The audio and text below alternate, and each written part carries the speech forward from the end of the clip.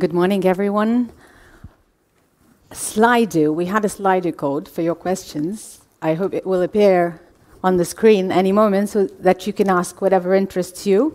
From the lab to the consumer, yes, Vilnius 700.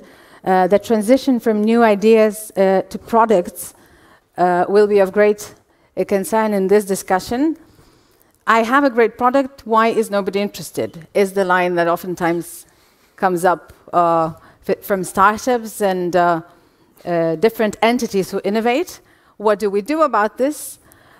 We will talk today with two prominent men who argue that we need to bring business aspects into science earlier on. That's one. We need to think differently about policies too. And we need systems that make our supply chains move forward. And maybe even we need economic frameworks to evolve to become more multidisciplinary. So a professor in the Agricultural and Resource Economics Department at the University of California, Berkeley, Wolf Prize in Agriculture 2009 winner, David Zilberman, and a prominent scientist, biochemist, former CEO, now chairman of the board at Thermo Fischer Scientific Baltic, Algimantas, Markauskas. Welcome, gentlemen. Thank you for being here. Thank you for being here with us. Mr. Zilberman, you have written papers to analyze the topic, the transition from new ideas to final marketed products. You have argued that the transition is done through two supply chains, innovation supply chain, right, and the product supply chain. This is theory, but from your perspective, where does the very problem lie when we talk about the transition from ideas to products? And maybe you could also explain this theory in greater detail to us. Oh, thank you. It's a real pleasure to be here. My ancestor came from Vilnius, and no one told me that it's such a wonderful city. I'm really glad to be here. So I've been working for several years on trying to introduce new technologies, for example, hydrogen or biofuel. And I realized that standard economic models have a lot of problems. They were developed for the 18th century, where you have very little technological change and a lot of competition, and products were very homogeneous. But they don't really fit the 21st century, where you have a lot of innovation, new companies all the time, a lot of monopolies. So to me, we have to rethink our economic analysis. And the two key elements are innovation, the new ideas, and supply chain. And there are two types of supply chain of innovations and supply chain of products. Supply chain of innovation includes several things. Creation of innovation, development of innovation, upscaling of innovation. There are several ways to do it. It can be done what I call the educational industrial complex, like in the US, in California. University come with the product, startup upgrade it, someone even commercialize it, and then entrepreneur move to product supply chain. Another type of innovation supply chain is a recombinant system, that you have people that come with an idea and develop a supply chain using the best technology to develop. Would you give examples of that? The best example is the way Edison worked, or the way that Ford worked. How did Ford work? No new ideas. It took technology from Singer's sewing machine and from the way that they produce food, and he moved it to automobiles. So to some extent, moving ideas from one area to another is one thing. On the other hand, if you look at biotechnology, someone discovers the DNA, then someone discovers mechanism to do GMO, and then someone discovers product. The best idea is how they found the vaccine. So these are two different systems. But once you have a product, then the role of entrepreneur is to commercialize it. And what entrepreneurs try to do is they think dynamically. They have to decide about three things: where to start, what will be the scale of operation, how much to do it in-house and out-of-house, how much will be vertical integration, how much will be through contracting. Now, again, pricing, the old-fashioned market, it's not that significant. It's significant in grain, but the way Apple operates, They have a contract, they tell you exactly what they want to produce. The way that almost every company operates, everything is built on contracting, so we need to introduce it to our theory. But the key point is, when you have a new company, generally it tends to be monopolistic and monopolistic. No one will develop a product without thinking about profit. You can say that profit is a problem, and I'm an environmental economist, so I believe that you need to regulate profit and to deal with greed, and the government have a role. But you have to recognize that you need to have monopolies. Now it's a good, but what about excess monopoly? Of course, you need to develop an element that you can enter to industry. Barriers to industry are terrible. So the role is not to prevent monopolies, but to prevent static system.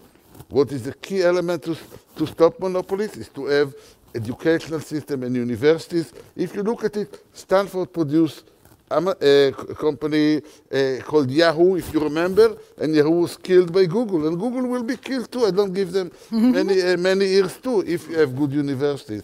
Now, that's the reason when I think about a country like Lithuania, I say, gosh, why don't you have a University of the Baltic, and one of the billionaires, and you have a billionaire, take $2 billion and start to say, okay, let's develop the University of Vilnius, and Vilnius will be the center.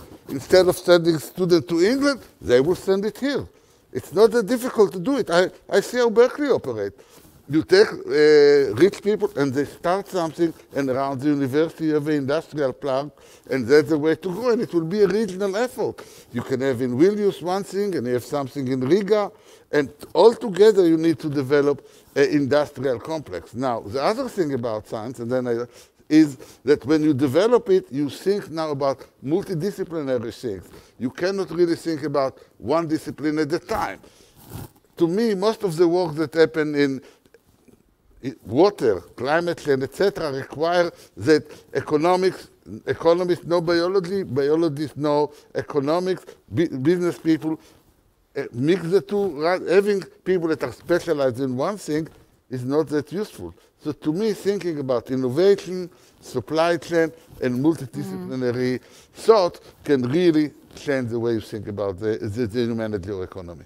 Mr. Markauskas, would you also agree with the academic aspect that was mentioned, that we need to bring a business, we need to bring science, the business aspects into science earlier on, and that, you know, startups and businesses, SMEs don't do that?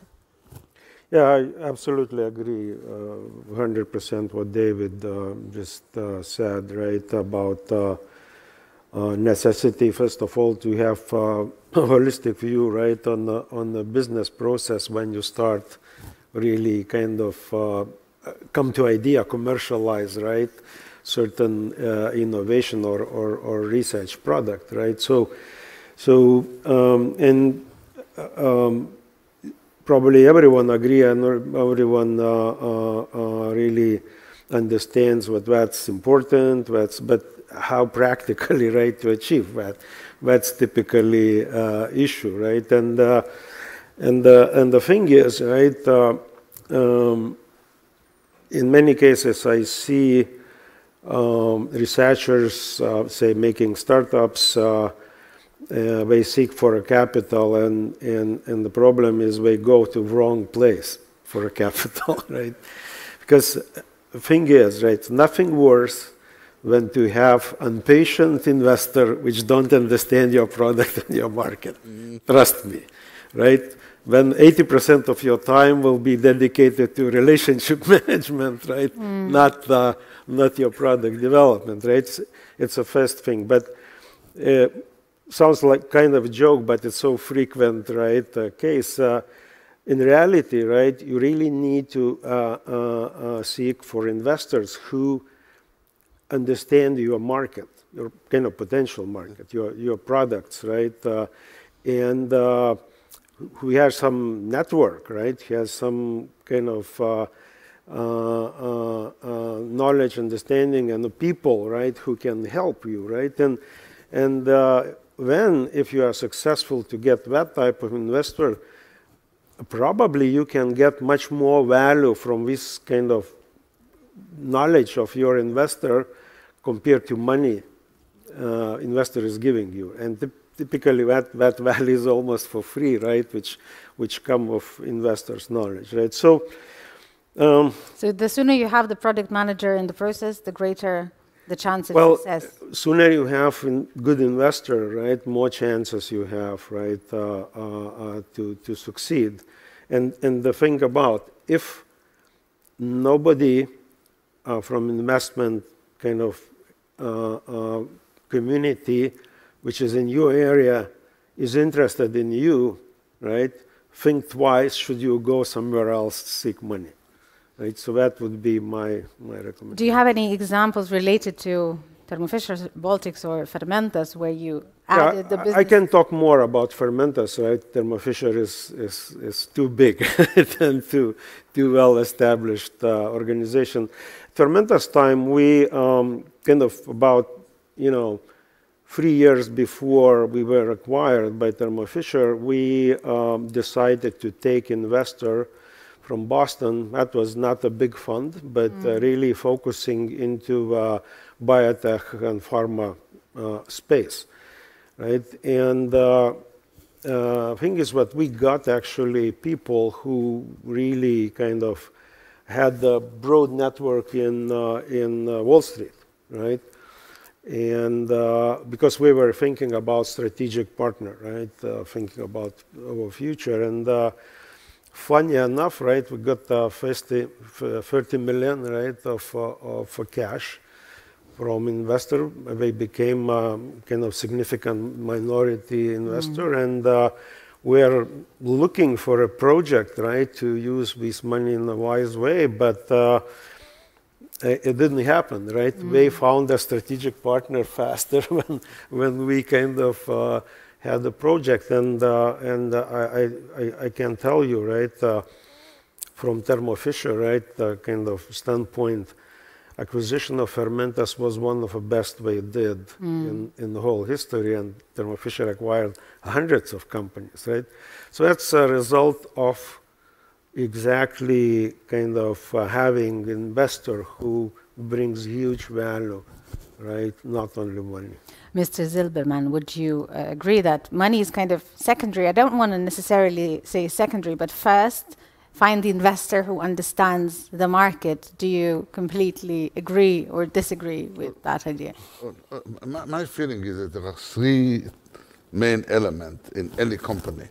First is understanding the subject matter.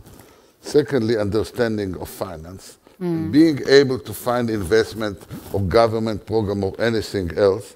And thirdly, having an element of understanding the demand and how the system works, so you can have a supply chain that can evolve all the time. One of the most important, I'll give two examples. One example is Apple. So if you look at Apple in the beginning was a very small company. They produced their product and they sold it to a small number of people. And then other people realized, man, these guys have something great, so let's invest in it. So they grew again. They were producing domestically. At a certain point, they realized, we are too big, the best thing, let someone else produce and we will design the product. Then they realized, okay, we are more emphasized in California. Everyone else emphasized the business sector. They decided to emphasize the consumer. This was an incredible vision. Later on, after many years, they realized we are going very fast and we market through all the retail stores. And then they realized our biggest constraint is that we don't really have our unique market challenge. So they pivoted and they developed the Apple Store. So having the situation that their credit system evolved with the company. They changed their marketing system with the company. To me, Steve Jobs was the biggest genius in developing supply chain, because all the time he changed the product mix, he changed the supply chain, and he changed the marketing strategy. The next example is the pandemic. I think that humanity deals with the pandemic extremely well. And the way that they dealt with that supply chain pivoted completely. Think about it. All over the world, suddenly you start having supply chain that provide you food to home. Suddenly people start digitalizing a lot of the food system.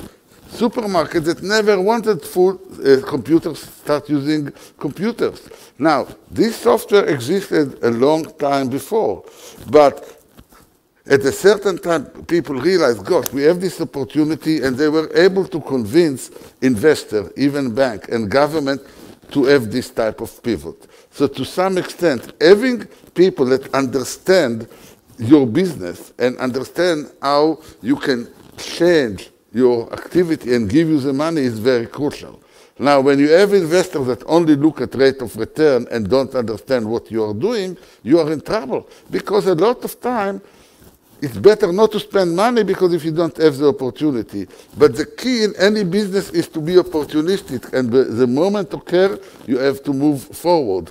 I have a lot of examples in the pandemic. Walmart, which was a very sleepy company, they moved with digitization during the pandemic. They captured a lot of part of the world. Other companies went bankrupt. So to me, understanding what's going on, having the good timing, and helping to go the right direction is important. But when we say that we need to think differently about policies, what about the government? What is the government role in the supply chain? Okay, I think that first of all, I think that people always say government cannot choose winners. I don't think the private sector is good in choosing winners. I work with a lot of companies, and the government a lot of time need to have first some mechanism to support finance during the valley of death. For example, in Israel, that's one of the good things. They have investment authorities that after companies start, in the period of development, they can get some support from the government. Secondly, in certain areas, the government needs to do the research and to be coordinating of what's going on. I think, look at the example of, for example, of solar energy. If it wasn't for a lot of the research that the government did and supported in developing some of the solar energy and coordination, it wouldn't have happened. I work, for example, in hydrogen. All the oil companies need the government to say, okay, how we build a supply chain of hydrogen and supply chain of machinery that work on it. The government has a role in coordinating, providing information, and sometimes even providing a credit. I worked with Shell Oil, I worked with BP, I worked with some big companies. They are huge, but they don't know what they are doing when they come outside of area of expertise. The government, they go to the government to give them some guidance, which shocked me, but that's the reality. So a lot of time, if you have some expertise, the government, OECD, whatever, can help you to set your direction. So to me, public-private collaboration and government providing finance in the right moment can make a huge difference. Mr. Markauskas, how is the Lithuanian government doing in that regard? As always, it could be better, right? Say that way. And yeah, I guess step by step we are coming to understanding, right, about what means global versus Lithuania, right? And kind of what we will not succeed without being part of big international network, right? Question is how to achieve that, right? And I guess, again, I mean, from global model, when you look actually to specific actions you need to make every day, right? Again, we are coming to practicalities, right? And just as a small example, right, about it's what I'm observing, it's interesting enough, even mid-sized companies in Lithuania, they don't have product managers. Right? What that means? That means that top managers of a company think that they understand market well enough, right? They know about their products well, about competitors. I mean, enough of things, right? They could be successful.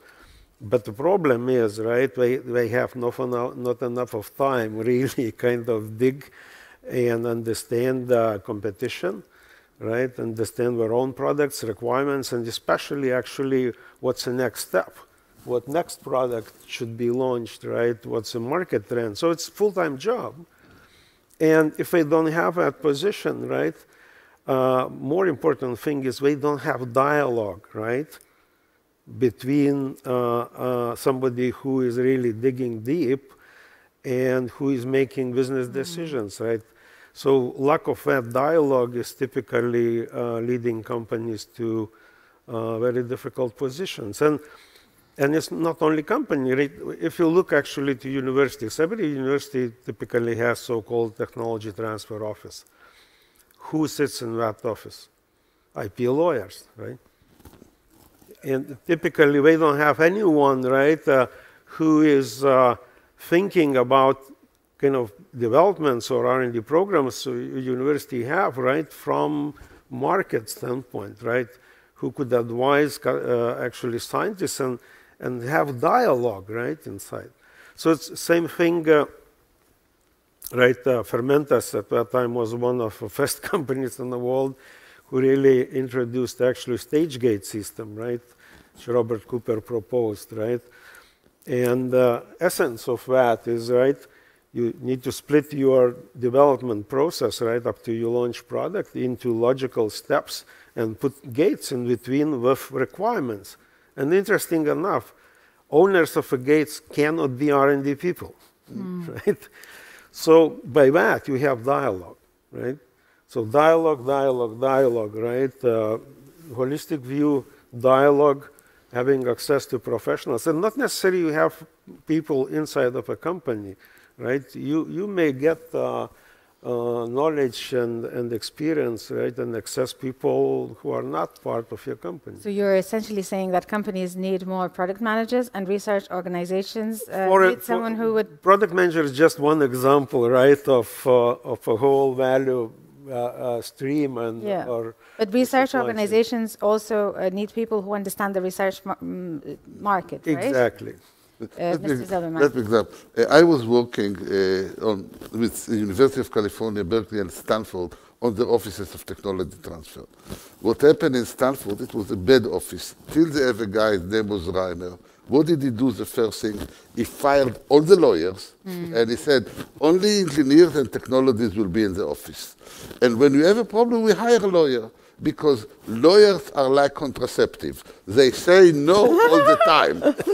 And then they start thinking about it. And so you really need people that are enabling rather than people that are preventing things from happening.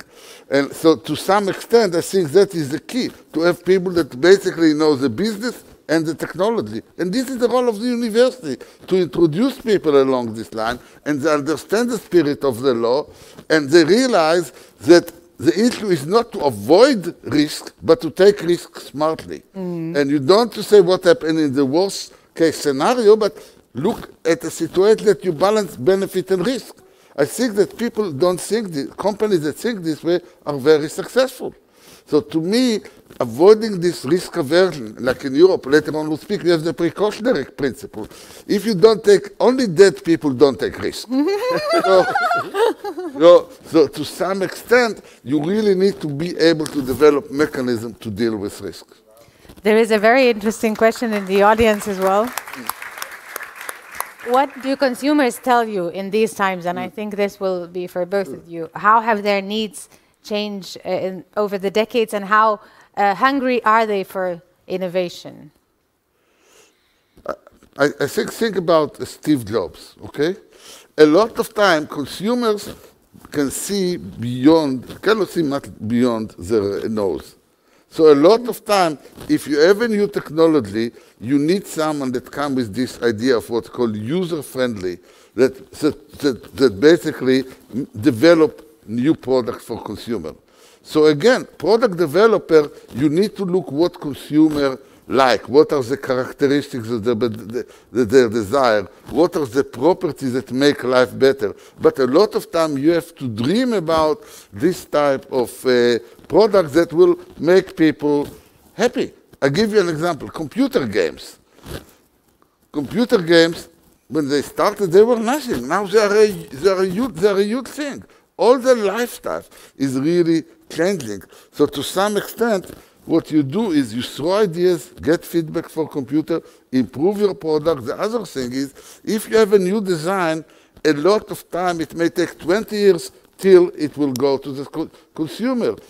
the product doesn't fit the nerds that design it, because there are 5 of them and they are not normal anyhow. The product needs to fit the consumer that are not that sophisticated and can use it. So to some extent, a lot of time, it's up to you to come with ideas and then to educate the consumer.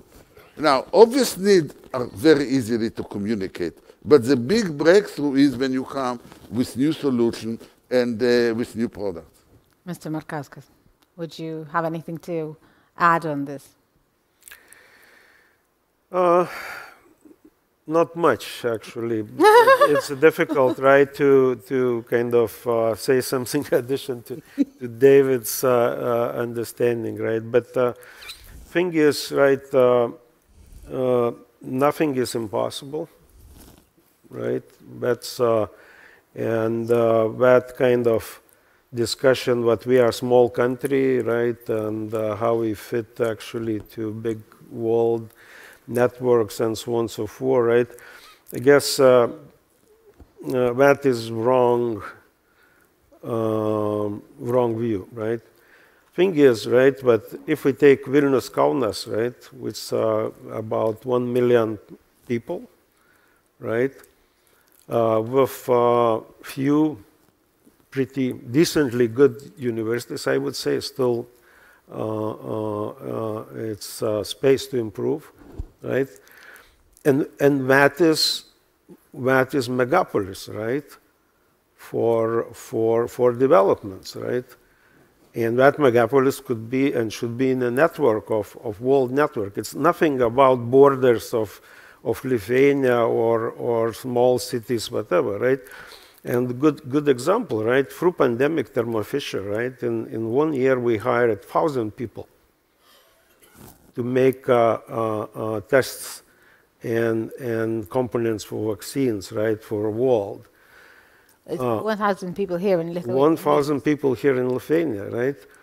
While if, say, we have kind of factory in Rockford, right, in U.S., which is 1 hour drive from Chicago, right? And if our Rockford colleagues would have that task to hire 1,000 people, that wouldn't happen, right? So, and that's close to Chicago. Right, so we should see Lithuania not as a country. We should see our megapolis, right, and concentrate on them. Which brings us to the final question from the audience, and the next one about the Lithuania's positioning in the biotech supply chain. How should we position ourselves globally, and are we ready for the next big breakthrough, a great success story like Fermentas? Fermentas is kind of, you cannot go twice in the same river, right? So let's not be naive. That time was very different situation, and so on and so forth. And we already in that network, right? Question is, I mean, about another big partner like Thermo Fisher, right? To be ready to provide supply chain, right? But super important thing is, again, when we look to investment to research, we are still not doing well, right? For a strange reason, we somehow became like very rational when we think about investment to research. We are expecting to add $1 and to get $2 tomorrow, right? Which is not actually investment to research. First of all, is investment into people, right? That's exactly. We somehow think that universities could become like companies, right? Get investment and produce profit immediately. Profit is not a business university should do, right? So when we look to statistics, right, Lithuania is somewhere in average of EU. Well, we speak about how many researchers we have per 100,000 people in Lithuania. But when we kind of look postdoctoral studies, right, we are at the bottom. So what that means? That means that universities feed themselves pretty well with new scientists, but nothing goes to industry. And that is problem, right? We need more postdoctoral positions, but at least half of them, right, leaving university and working for industry. Why is that so important? Investment into research. How would you encourage Lithuania to foster that? See, I think that Lithuania, I thought about it. The first one I heard about Lithuania was by Šarūnas Marcelonas. And I asked myself, God, how come a small country like this had such excellent players? And everyone knows that and the reason is that you took local talent and you gave them all the training and all the basic fundamental, and you emphasize two things, excellence and relevance. So a lot of time when you speak about university, you speak about special ed for people of limited ability. But you need special ed for your talent.